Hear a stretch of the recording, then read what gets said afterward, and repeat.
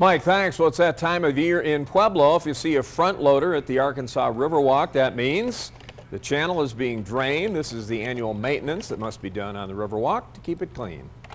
Draining the channel allows for our crews to get in and remove the silt and other debris from the channel. And this is very important for water quality year-round to keep the channel looking the best that it can be.